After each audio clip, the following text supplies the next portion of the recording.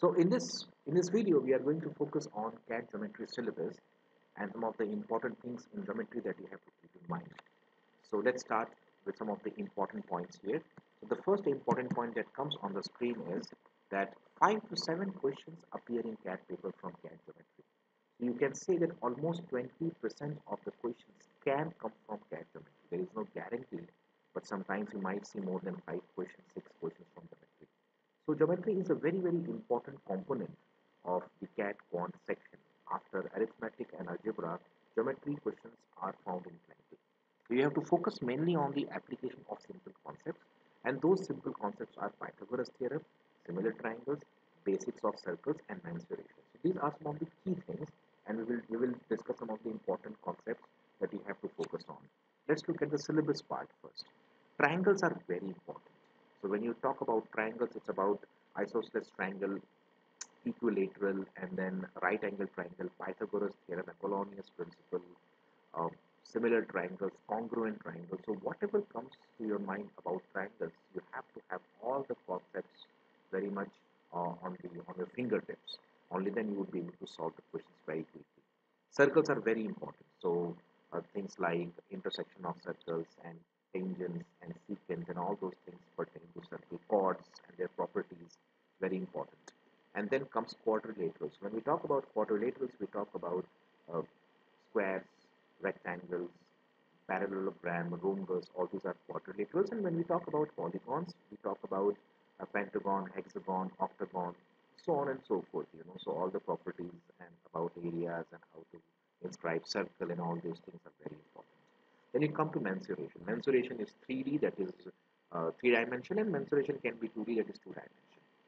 Questions are you, you people might be very much familiar with these kind of questions. For example, if you pour, let's say, 3 liters of milk from a cone into a cylinder, then what would be the height of the cylinder or the radius of the curved surface area, so on and so forth. You must have heard all those terms, right? And then you come to coordinate geometry. So the questions from coordinate geometry are fewer in number. In fact, we haven't seen many questions, and if they have come, it's about basic rudimentary concepts of coordinate geometry. Trigonometry questions have not been seen at all, but then sometimes knowing the trigonometry concepts or tricks can help you solve the conventional questions in a non-conventional way. So trigonometry can be of help, but again, if you feel uncomfortable, you can skip this topic. Otherwise, these are some of the 7 to 8 areas that you have to focus on. Further, let's look at the concepts tested. So what kind of concepts are frequently tested in the exam? The first is Pythagoras theorem. In fact, Pythagoras theorem is one of the most frequently tested concept in the CAT exam. In fact, almost 1 or 2 questions definitely will involve Pythagoras theorem. Then you have similar triangles. So the concept of similar triangles means how two triangles are similar and what are the properties through which they become similar. All those things are very important. And all basic theorems pertaining to triangles and circles. Any kind of theorem, exterior angle theorem, Apollonius principle, right angle theorem, 45, 45, 90 theorem, 30, 60, 90 theorem. There are so many theorems, so it's not difficult. You all are already familiar with this. You only have to get these on your fingertips so that you can apply them quickly in the questions and get the answer in a very short amount of time. Mass point geometry concept is very important. It helps us find the areas and all those things. So you will learn that. Elementary, so we mentioned this, that coordinate geometry you should do only the elementary parts.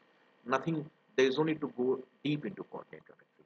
Then you have formulas on perimeter, area, volume, well-defined geometrical figures. Perimeter, area, volume. So something that you are quite familiar because you must have done all these in your school days. So these are some of the frequently tested concepts of geometry. And further, you have geometrical construction. So by geometrical construction basically means you should be able to extend the figure on the left, on the right, draw some line here, bring a perpendicular from there. So you should be having that creative and imaginative side as well, so that you are able to make a figure quickly and use your imagination to find the answer in a short amount of time. So these are some of the most frequently tested concepts of geometry. Now, what should be the study plan for geometry? This is one area that everyone wonders, because people feel that geometry is an ocean. So where to start and how to start is one big headache people have. But here we have some very important things for you. Start with the basic theorem on triangles. So if at all you start with geometry, you have to start with triangles. Look at what is a triangle, what are the different properties of triangles, different types of triangles, and within that types of triangles, how to find their areas, what is the height, and all those things which you know already, but you should not try to remember them. Rather, you should try to uh, differentiate one from the other so that you can use these properties while solving the questions.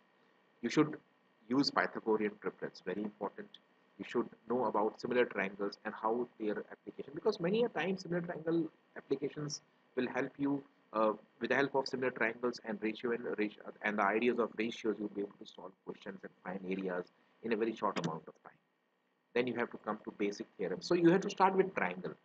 Start with triangle, go to Pythagoras, go to similar triangles, and then go to theorems on circles. So circle theorem basically means what is tangent, what is secant, how the chord subtends an angle of 90 degree if it is placed joined with the diameter and so on. All those things which you can creatively use to solve the questions. Then concepts applied on questions pertaining to two or more circles touching tangentially. So I mentioned this. Tangent is a very, very important part of circle. And then you should also learn how to club all these things into one category and solve the question. So at times in CAD geometry, you will not be using only the concept of circles in the question. You would be using the concept of circle as well as concept of similar triangles as well as the concept of ratio and proportion. So multiple concepts are applied in one go to arrive at the answer. Then you have to focus on involving multiple figures. So there is a triangle, within the triangle you have a circle, and within the circle again you have a triangle, something like this. All those fancy images will come to your mind. So sometimes, yes, you should be able to solve such questions as well. Then construction, how to extend the line, how to bring the perpendicular, how to just make the intersection such that you have vertically opposite angles. All these things are very important when it comes to solving questions.